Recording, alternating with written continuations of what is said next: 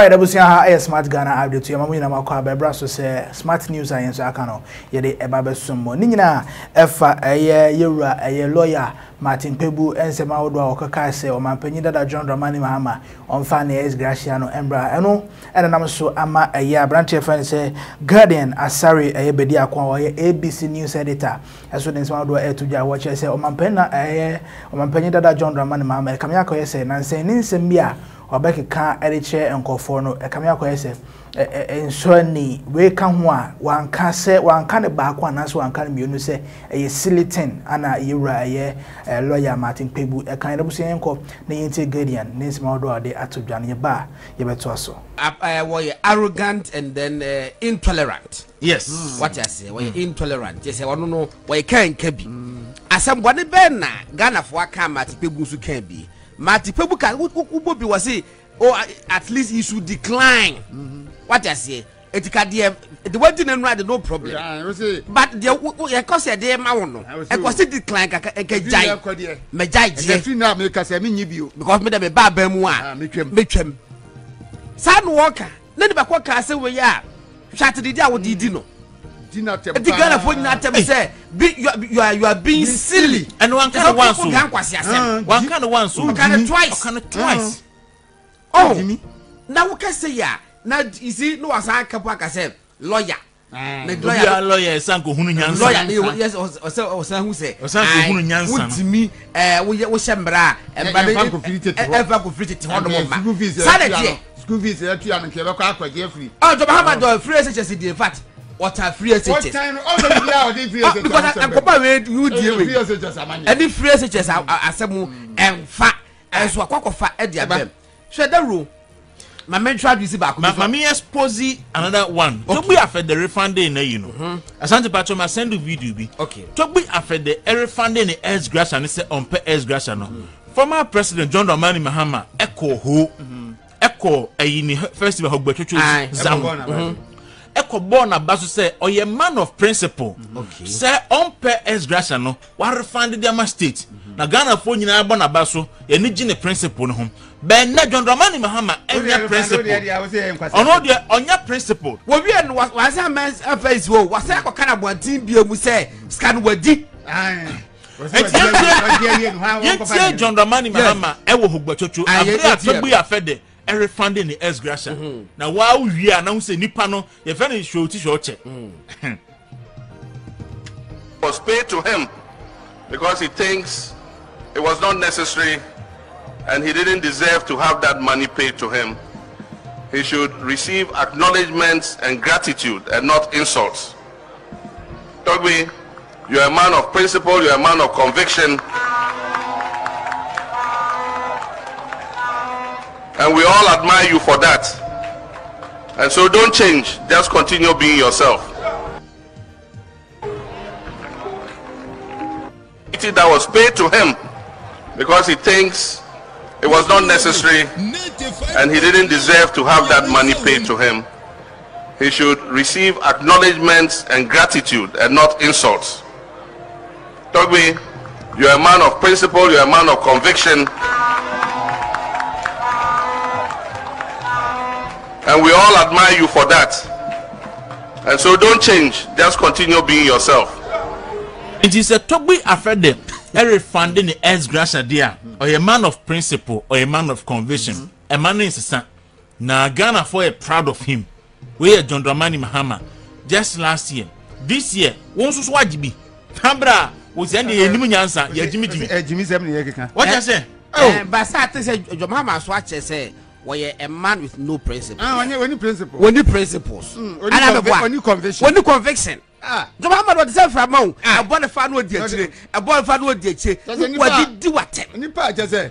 Because one year this will be was as we supply your Mahama. No, I said, one into the opposite. Maybe let you because the opposite is right. Into the opposite of Togbi Afede or principle is so is your DS Gracian Bino. And the what dear is if I browse on Famano. The opposite is right. So on your principle. Now what Mahama is will be with your principle. And Mama, oh, ready. Mahama is also for now. None of once a move. Now I'm Munko to your Mompire. I had an Okabe cancer. Maybe read this story about Kubiaka. Who said I will catch your Mahama say, or no, friend is saying.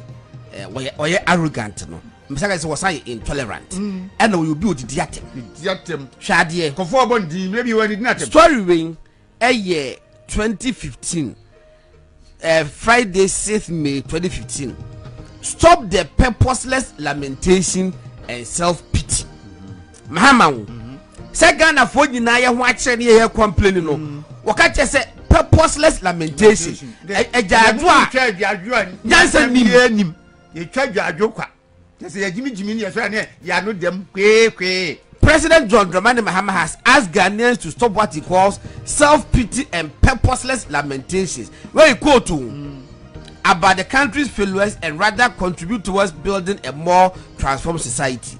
Delivering his speech to mark the 58th independence anniversary.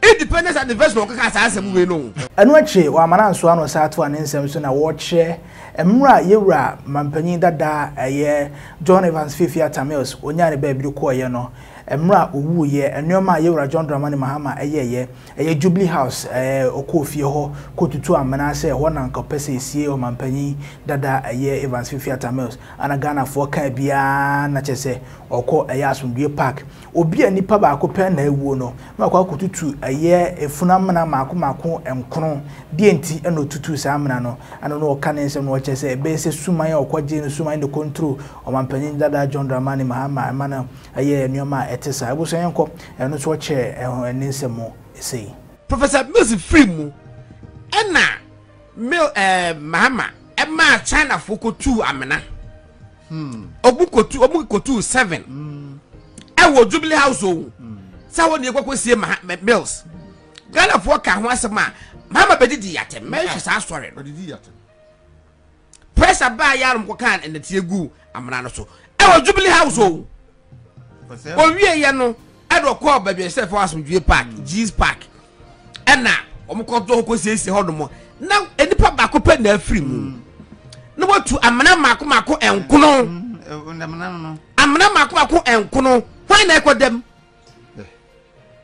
ye ko ka ho asema no wadi yatem omo enuro no kwagigi no eno na che ndi onyo amna mka kire oji nuro na ne nuro no control suman no na nkanya sabe ni wo mi say godon enipa ba ko owu abusuya ba ni enipa ba ko wu e bab na mi na de obonso enkono na amna kwa boto ho ya boto ho enfum na ye boto ho enuro wo mu kwagigi nuro no ana e control mo munye wei say president miss wo no na nseme di akire no so no mun say ni suma be hunu na wo no ya say yes no ntimi na na je ti lo jali free ka se ba Jubilee House wo ko jani a samani wo ko toilet ya samani wo so na ba do huru ne ma samani ano se dabi abisafo ya hade ka se betina tena yin eti o se sare ne ba sare nkukuri ni kaka betina Jubilee House no samani ne hunu na no ho abusia da se braje jamana goda sare bidi akunu matem ka movement in the morning jimedi ne bra Facebook a movement TV on Facebook na fa wa bra na mi fa mitima so John Mahama na oye arrogant and intolerant in power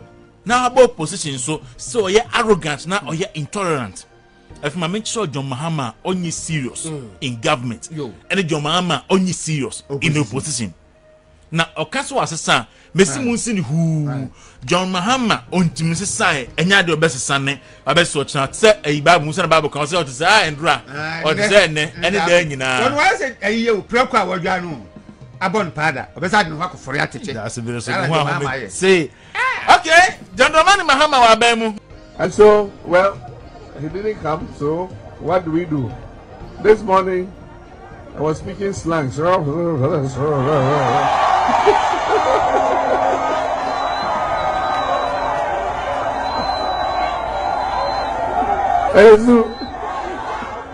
I said, if you can speak slangs, you should have come to the debate and spoken the slangs there. You don't run away, then now you come and sit, and then economy and we are bria na the former president or your sitting president na ye say or the policy any programs ebe to Ghana for him na Ghana for heso ato aba na or say mampani akufa no no munye debate na mampani so nko 2016 sabe no gina stage so ayo same boat and na onye serious we are say no ababa say no akwakofa ontimi anka policy back and na wako opposition Emma Ose catch Ghana for say that open the campaign to say, "Oh my sister, is that me about foforo?" Why mother than nyina twam. Is that my yenipa foforo?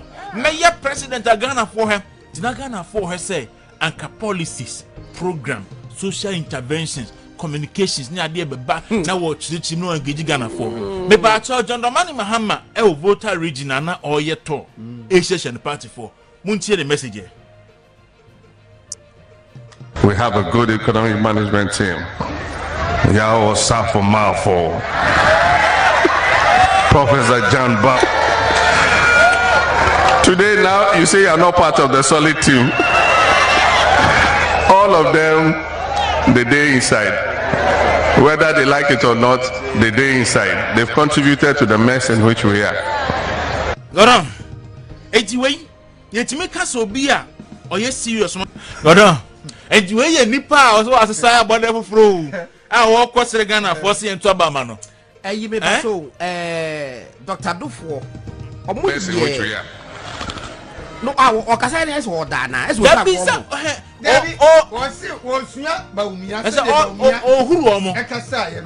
Sit me say, almost 2016 elections now, Omulusuya. Almost quite year report to be questionable report. I said about better wanting. Was it Mahama? No one in here match say will be our year showbiz star. Yeah. Oh, just on the comment on your consent. Or your consent. Pepe no you. Medical bo position dey natural. And then so wa ben mu so. And now a medical baba abemu dey ni. Abemu dey. So that no a president, sitting president. So, well, he didn't come. So, what do we do? This morning, I was speaking slang.